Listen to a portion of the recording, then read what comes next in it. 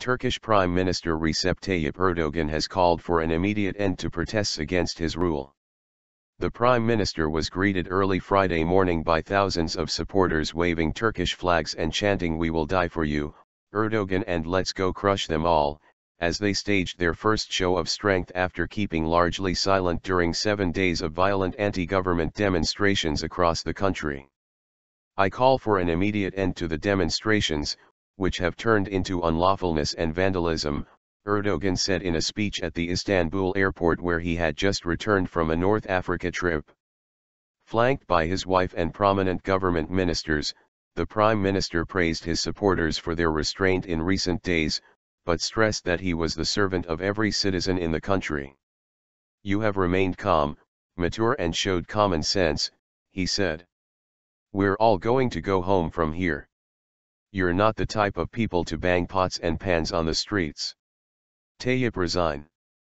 Istanbul municipality, ruled by Erdogan's Justice and Development Party, AKP, extended the metro hours until 4 a.m., local time, to allow his supporters to commute to and from the airport more easily. Earlier, tens of thousands of angry anti-government protesters again packed cities across the country chanting "Tayyip resign," others singing and dancing. In Ankara's Kugula Park, thousands chanted anti-government slogans, sang the national anthem and swigged on beer. The nationwide unrest, fueled by anger against what protesters see as Erdogan's growing authoritarianism, claimed a third life with the death of a policeman, media said. Erdogan has so far responded with defiance to the biggest challenge of his decade-long rule, and further enraged protesters on Thursday by vowing to press ahead with the redevelopment of Istanbul's Gezi Park, whose conservation fight lit the flame of the protests.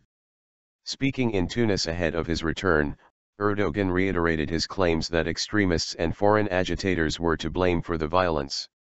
Among the protesters, there are extremists, some of them implicated in terrorism, including some who were in Taksim Square where the trouble broke out last week, he told reporters. Fate of this resistance. Police backed by armored vehicles and helicopters have clashed with groups of protesters night after night, leaving 3 dead and some 4,000 injured, while thousands of Erdogan's opponents have massed peacefully in Taksim, surrounded by barricades of torn-up paving stones and street signs.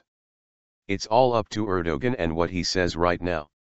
He will decide the fate of this resistance, whether it will calm down or escalate," said Mehmet Polat, 42, a ship captain who has not worked all week, coming instead to protest at Taksim. "These people have been here for days, he has to understand it is for a reason," he said. The protesters are of a variety of political stripes, including far leftists, nationalists, environmentalists and secular Turks, and their numbers at Taksim have swollen at points to more than an estimated 100,000. But despite the unrest, Erdogan remains by far Turkey's most popular politician, his assertive style and common touch resonating with the conservative Islamic heartland. His Alaska party has won an increasing share of the vote in 3 successive elections and holds around 2/3 of the seats in parliament. A man who rarely bows to any opposition, he clearly has no intention of stepping down, and there are no obvious rivals inside or outside his party.